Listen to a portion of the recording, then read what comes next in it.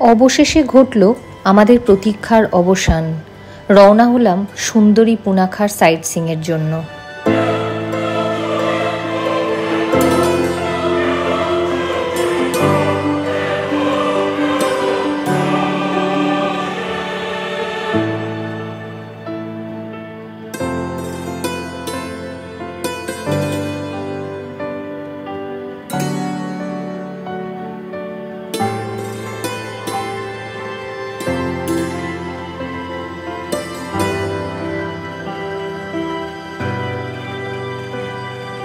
বন্ধুরা, হোটেল থেকে লাঞ্চ করে আমরা বেরিয়ে পড়েছিলাম পুনাখা জংয়ের উদ্দেশ্যে। এটা পুনাখার প্রধান আকর্ষণ বলতে পারো। এবং আমরা এখন দাঁড়িয়ে আছি পুনাখা জংয়ে এন্ট্রি পয়েন্টের ঠিক পাশে, যেখানে দারুণ সুন্দর একটা ভিউ পয়েন্ট পেয়েছি এবং দাঁড়িয়ে পড়েছি তোমাদেরকেও এটা দেখাবো বলে। একটু সিনটা এনজয় করো।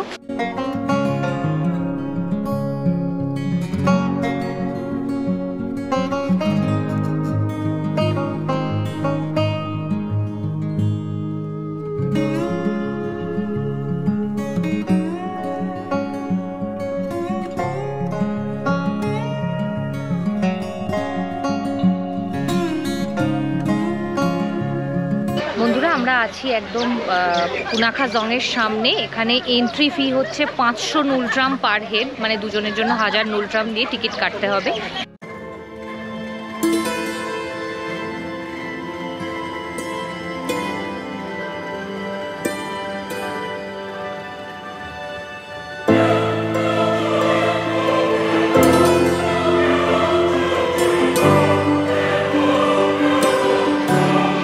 ঢুকেছি পুনাখা জংয়ের ভেতরে এন্ট্রি টিকিট কেটে। এখন প্রথমেই আমরা এসেছি এন্ট্রি পয়েন্টের ঠিক বাঁ দিক দিয়ে উপরের ফ্লোরে উঠে এখানে একটা ফটো এক্সিবিশন হচ্ছে। সেই এক্সিবিশন একটা ব্রিজ, এই ব্রিজটা এখানে তৈরি হয়েছে, সেই ব্রিজটা কিভাবে হয়েছে স্টেপ বাই স্টেপ সেগুলোরই একটা ফটো এক্সিবিশন এখানে দেখানো হচ্ছে।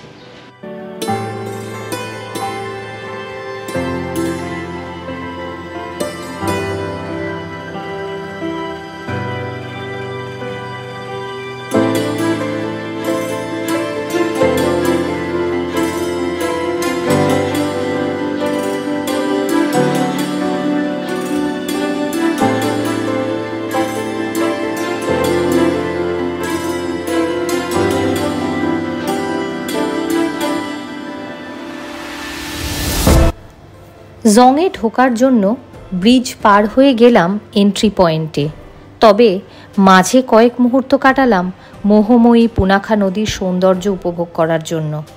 আপন ছন্দে বয়ে চলা এই নদী, পাহাড়, ফুলের রাশি ও ঐতিহ্যশালী প্রাচীন পুনাখা জংকে দেখে মনে হতে লাগলো প্রকৃতি যেন নিজেকে এখানে একেবারে নিংড়ে দিয়েছে।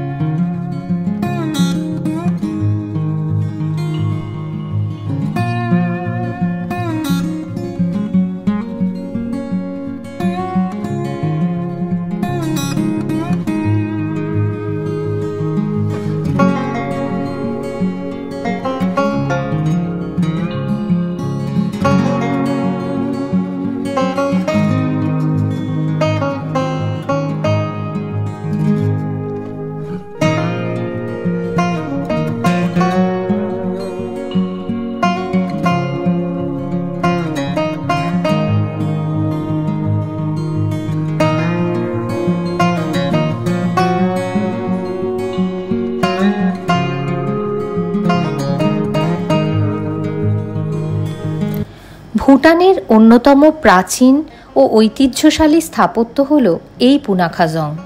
থিম্পুর আগে পুনাখাতে ভুটানের রাজধানী থাকাকালীন এই জংটিই ছিল তাদের প্রশাসনিক কেন্দ্র। এটি প্রথম জাবদ্রুং রিংপোচে 1637 থেকে 38 সালের মধ্যে তৈরি করেন। বর্তমান জংয়ের প্রধান বিল্ডিংয়ের পাশেই রয়েছে তার চাইতেও পুরনো একটি ছোট্ট জং। স্বপ্নাদেশে তৈরি হওয়া এই জংটির মনোমুগ্ধকর প্রাকৃতিক শোভা ও বহু প্রাচীন ও পবিত্র স্থাপত্য যে কোনো পর্যটকের মনে রেখাপাত করতে বাধ্য।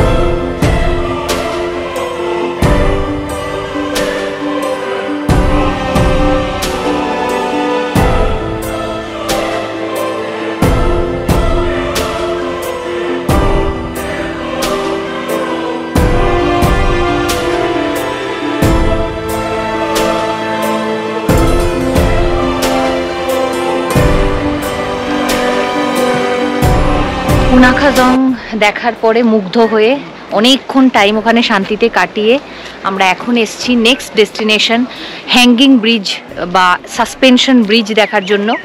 যে পয়েন্টটা থেকে আমরা তোমাদের দেখাতে শুরু করব সেখান থেকে 10 মিনিটের একটা ছোট হাইক আছে, মানে পাহাড়ি রাস্তায় হেঁটে যাওয়ার একটা ব্যাপার আছে। তো আমরা আপাতত হাঁটতে শুরু করব, তোমাদেরকেও রাস্তাটা দেখাবো, সঙ্গে থাকো, দেখতে থাকো।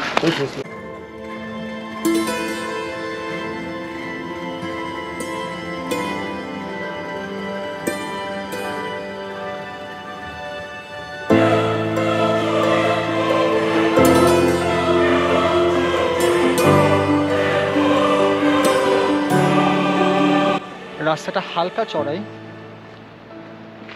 যদি বয়স্করা আসো তাহলে প্লিজ এটা অ্যাভয়েড করাই উচিত।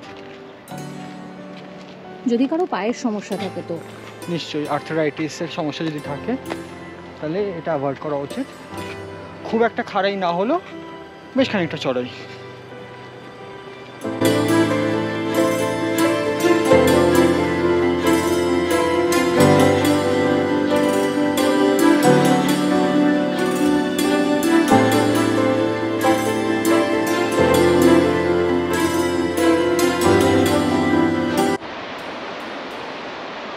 এই যে দেখতে পাচ্ছ একটা সরু মতো, এটাই হচ্ছে ভুটানের সবথেকে লংগেস্ট, সবথেকে দীর্ঘতম সাসপেনশন ব্রিজ, যেটা পুরো এই নদীটাকে কভার করেছে। আমরা এই ব্রিজটা দিয়ে হেঁটে একদম ওই পারে যাব, যদিও সেইটা কতটা ভিডিওতে কভার করতে পারবো জানি না, কারণ ব্রিজটা কমপ্লিটলি হ্যাঙ্গিং।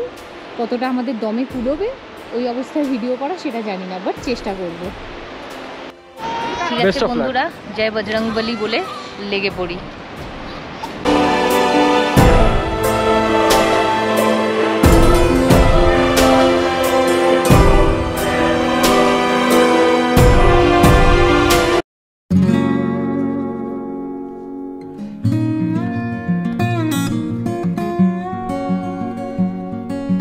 শতাব্দীর সাহস বেরিয়ে গেছে। এক্সপেরিয়েন্সটা কেউ মিস করো না, কেউ মিস করো না প্লিজ। সঙ্গে যদি বয়স্ক থাকেন এবং তারা যদি ফিট হন তাদেরকেও নিয়ে এসো।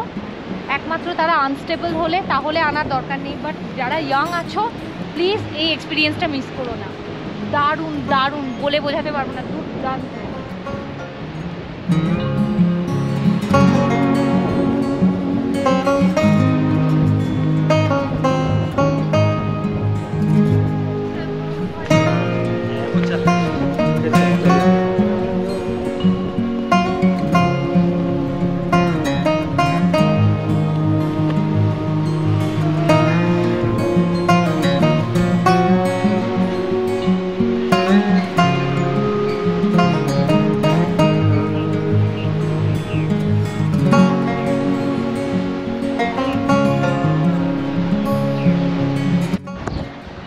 তারপর একটা semi Nepal kind of trekking feeling কেমন লাগছে, এক্সপিরিয়েন্স কেমন লাগছে?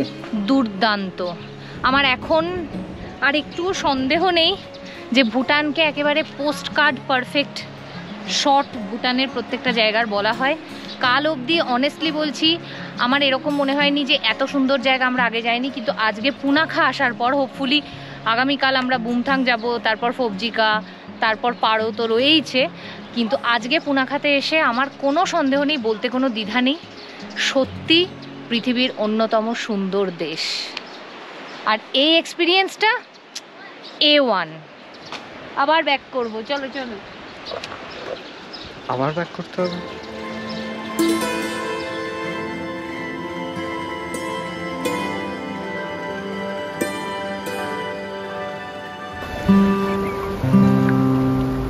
আমাদের পুনাখা সফর শেষ হলো একটি সুন্দর সূর্যাস্ত ও পুনাখা নদীর স্রোতের আওয়াজের সাথে কিছুটা একান্তে সময় কাটিয়ে।